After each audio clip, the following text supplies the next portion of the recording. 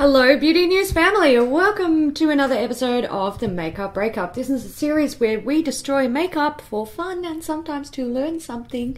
We upload new videos every Wednesday, so if you would like to see more, don't forget to smash that subscribe button before we smash one of the prettiest highlighters. So this is the Anastasia Beverly Hills Amrezy Highlighter, and you guys have been requesting that we destroy this one, and I think it's simply because it is so pretty. We're going to do a weigh test and destruction plus repressing of this guy, but we also want to compare it to some other similar highlighters. One in particular that we think is pretty much just a repackage of this highlighter. This particular highlighter does claim to contain 9 grams of product. So when we saw the Amrezy highlighter, straight away I thought of So Hollywood, which was an illuminator that Anastasia Beverly Hills brought out a few years ago, along with other shades. There were 4 shades. They still have one of the shades on the website because they clearly are waiting till it sells out, but it's been discontinued. The formula looks very similar and the color looks quite similar too. So we looked at the ingredients and pretty much they're the same thing. The only difference is the Amrezy one doesn't have mica listed as its first ingredient. It's listed as a may contain ingredient, whereas the illuminator, the first ingredient is mica. So we want to see how they compare, because if you do have the shade So Hollywood, which was the most popular one and a lot of people do have, you might not need the Amrezy one. They cost the same, they contain the same amount of product, and they have very similar ingredients. Then we wanted to compare the Laura Geller, this is a Gilded Honey Baked Highlighter, because when you search the ingredients of the Amrezy one, this pops up as having very similar ingredients. So all of these 3 are very, very similar highlighters, and this is a really popular cult one as well, so you might not need to spend your money on it.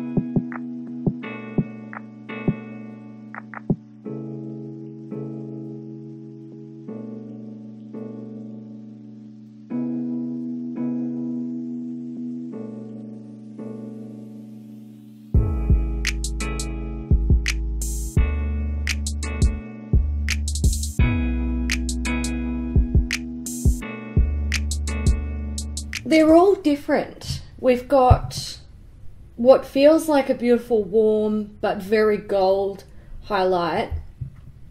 Another beautiful warm gold highlight with a bit more of like a peachy tone to it. And then it seems to get even more peachy and warm. So I think they are all different. Very similar in formula. They all felt the same, but the colors are slightly different. So if you need 3 gold highlights, I get it. I understand. Oh, it's just lifting the whole thing. Shit. Wow, okay. Looks like it's on a... Yeah, it's Does it have a grate underneath? It does. It's got a grate.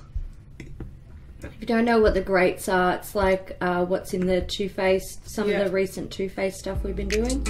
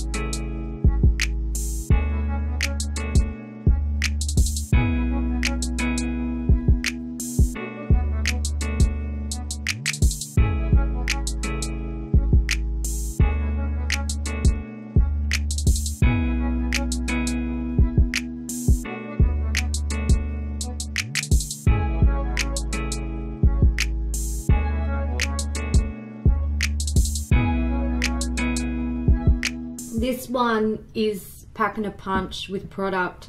There's 11.42 grams of product in there. So it is nearly 2.5 grams overweight, which is fantastic. It's what we like to see. Oh yeah, it's full.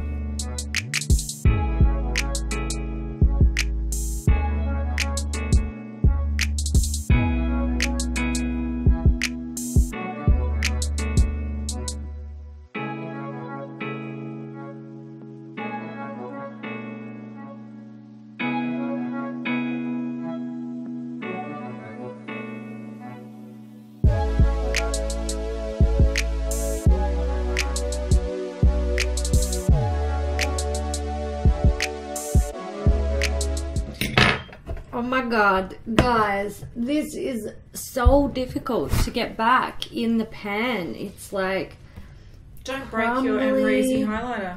Oh my god, please don't break it, because it's not very easy to repress.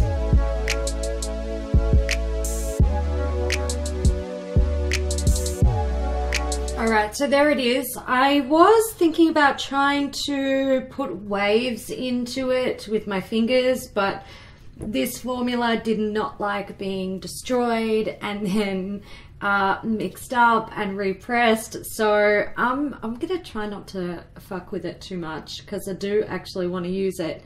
But so many people have been asking us to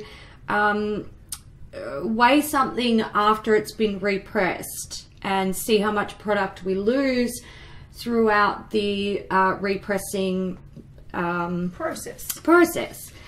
And we never do it because it sets back a video by days, because we have to let this dry. It's currently wet, which means it's going to be heavy, but we're going to let this dry, and then we're going to see how much did we lose.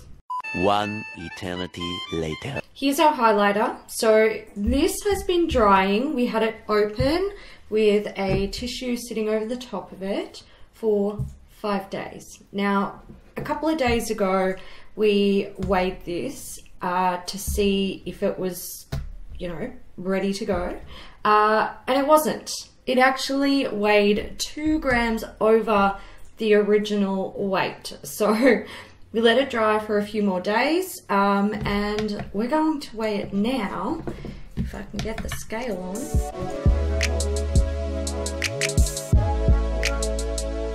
So as you can see there, we have lost just over 0.5 gram of product. It's not much at all. So there wasn't a whole lot of damage done throughout the whole destroying and repressing process. However, it doesn't look quite as pretty. So we've had a lot of people ask us to do this to see how much you lose when you repress. It's actually not that much, and the reason why we don't do this in every video, because a lot of people wanted to see us incorporate this in every video, is that it takes 5 days to dry. So these videos end up taking a lot longer to create, and we can't do it every week, sorry guys, but yeah, shows you that you don't actually lose too much. Alright guys, we hope you enjoyed this video. If you did, give it a thumbs up, and we will see you in the next one. Bye!